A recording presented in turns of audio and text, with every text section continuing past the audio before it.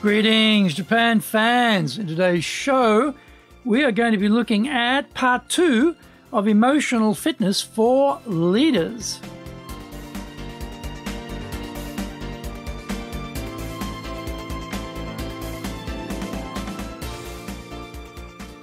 Maishu, arigatou gozaimasu, and welcome back to the 10th year of the Leadership Japan series. And I'm your host in Tokyo, Dr. Greg Story, Dale Carnegie Tokyo franchise owner, president of Dale Carnegie Tokyo Training, and the 3-time best-selling author of Japan Sales Mastery, which is Zaegyo in Japanese, Japan Business Mastery, and Japan Presentations Mastery. And my new book, Stop Wasting Money on Training, in Japanese, Training de okane o muda ni suru no wa yamemashou, is now available on Amazon.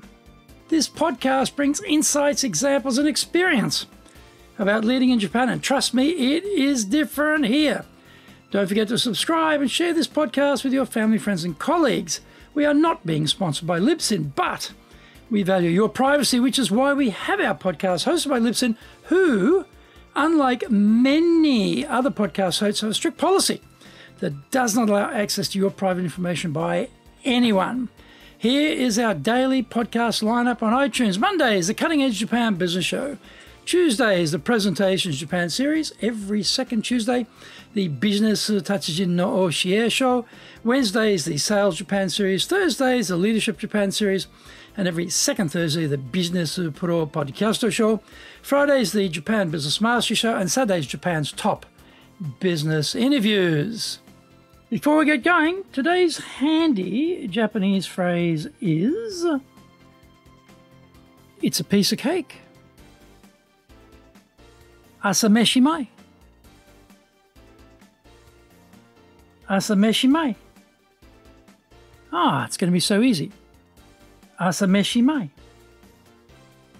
Asameshi mai. This is going to be just a cakewalk. It's going to be so easy. We'll sail through this. Asameshi mai. Asameshi mai. Asameshi mai. This is episode number 482. And today as I said, we're looking at emotional fitness for leaders, part 2. In part 1, we looked at Dr. Emily Anhalt's research with 100 leaders and 100 psychologists. She identified 7 factors which measure how fit we are in this sphere of mental health. And we covered the first 3. Learn your emotional triggers and biases, understand the emotions of others, and find comfort in discomfort. Today we will continue with the last 4 points. Number 4, foster a safe space of connection. Psychological safety as a term has popped up over the last couple of years. We all need a space where we can feel we can be ourselves, where we can relax and let our guard down. This could be within the family and circle of close friends. Here is the rub. Often as leaders, we are too busy working to really develop family relationships and deep friendships. Divorce rates are at about 50% in the West. A lot of this is due to the time being devoted to the work being disproportionate to the time being devoted to those closest to us. We are constantly sacrificing family and friends for work projects. I put my hand up for this one. I am in permanent imbalance, trying to get the balance right. We need friends, hobbies, interests outside the mainstream of our work tasks. Working in Japan can also add a layer of complexity because we are often away from our friends we grew up with and our colleagues we used to work with back at home. We need to make the time and make the effort where we are right now to fix this, because in the long term, it is not good for us to be isolated. Number 5, bounce forward from failure and setbacks. Being positive is a good thing. We can see failures not as failures, but as our opportunity to grow and learn. Except we don't do that. Instead, we beat ourselves up. And we keep playing the video repeat reel in our mind of the disaster or the failure which we were responsible for. This impinges on the work in front of us. It occupies our thoughts and distracts us from what we need to be doing. It can also rock our confidence to keep moving forward. Our world of possibilities becomes smaller. We take less risk, we shrink in confidence, and we don't actually bounce back or forward. One of the keys to recovery is to block out the worry aspect about what happened in the past. As we have seen, we cannot remove the memory or the pain. That just keeps popping up, whether we like it or not. What we can do is to not allow ourselves to worry about it. Being unhappy about something which happened in the past is one thing. Actually worrying about it is another. So when those unhappy memories pop up, just acknowledge what happened and move on without allowing it to trigger any feelings of depression or worry. Note it, but don't worry about it. That was then, it is in the past, times have changed, and this is a new world compared to then, and I have moved on. Find out more. We come back from the break.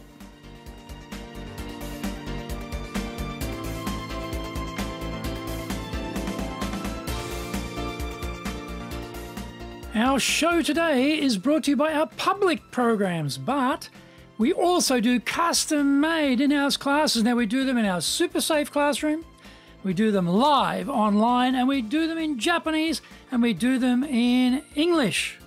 Today's show is being brought to you by, on the 14th of October, we're doing Winning with Relationship Selling, buy relations, build a trust, have the credibility, know all the proper elements of the sales cycle. This is what you need to be successful in sales, and this is what this course covers. On the 22nd of October, we do our Dale Carnegie course, our flagship course. It might be you want to be a better communicator. Tons of opportunity to be a better communicator practice in this course. It might be to expand your comfort zone and be able to step up and take on new responsibilities, volunteer for projects, become the leader that you need to be. There are many elements to this course, but it is a breakthrough program. It's something that when people do this course, they tell me, often I hear this course changed my life. Think about that. This course changed my life. That's a huge statement. There's got to be a lot going on here for that to happen. And there is. Brilliant program. On the 2nd of November, we'll be doing high impact presentations. This is all about persuasion power. It's about repetition. It's about lots of coaching. It's about video review, about 2 instructors. It's about very, very, very, very, very concentrated form over 2 days to get massive results and massive improvements. Definitely need that program. Our website is www.dale, D-A-L-E Carnegie, CARNEGIE.co.jp. You can email me at greg.story@dalecarnegie.com. If you like learning by watching videos, then we have over 1,000 for you there at Tokyo, Japan, Dale Carnegie TV on YouTube. Get my best-selling books, Japan Sales Mastery, the Bible for selling in Japan, and Japan Business Mastery, as well as my new book, Japan Presentations Mastery. We release 3 TV shows every week on YouTube. The Cutting Edge Japan Business Show, that's a premier business show in Japan, comes out Mondays. Fridays, we have Japan Business Mastery Show. Saturdays, Japan's top business interviews, where I interview leaders in Japan from SMEs all the way up to the corporate captains of industry on one topic, leading in Japan. Every second Thursday, we release the Business Pro Television Show. Don't forget, you can email me at greg.story@dalecarnegie.com.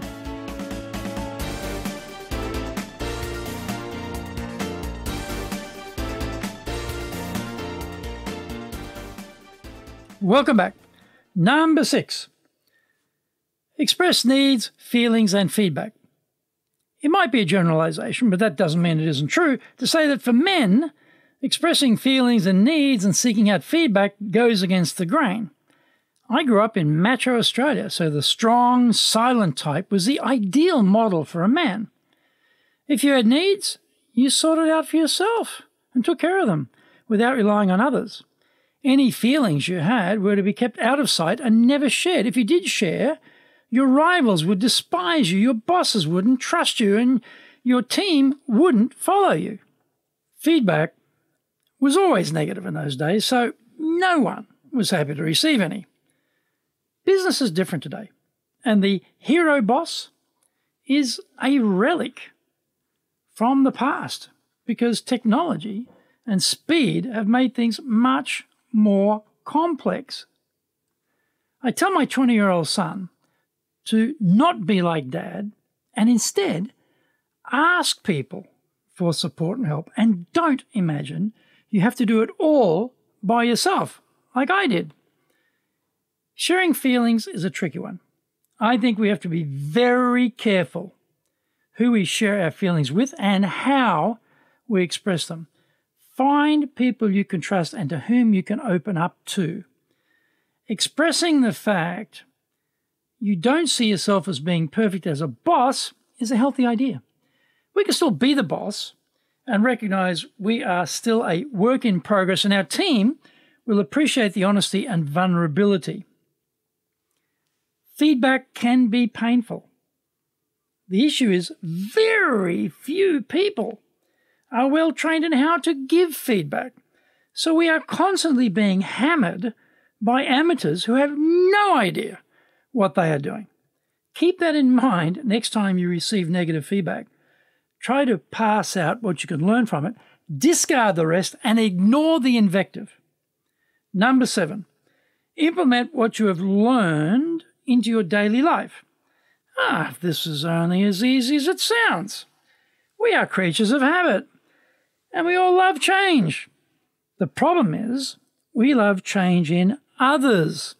We want the organization to change, the boss to change, the clients to change, the team to change, but we want to stay exactly as we are.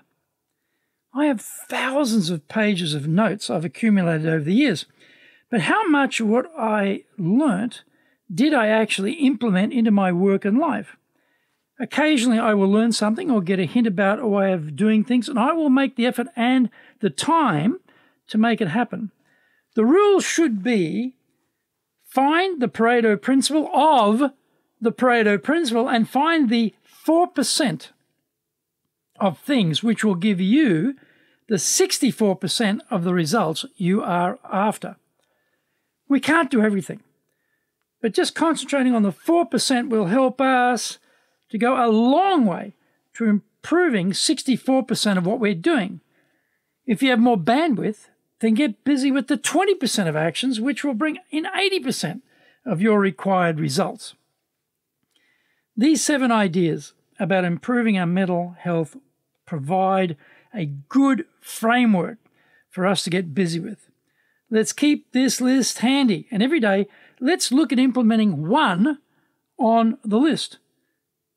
That would be a good use of our time, wouldn't it?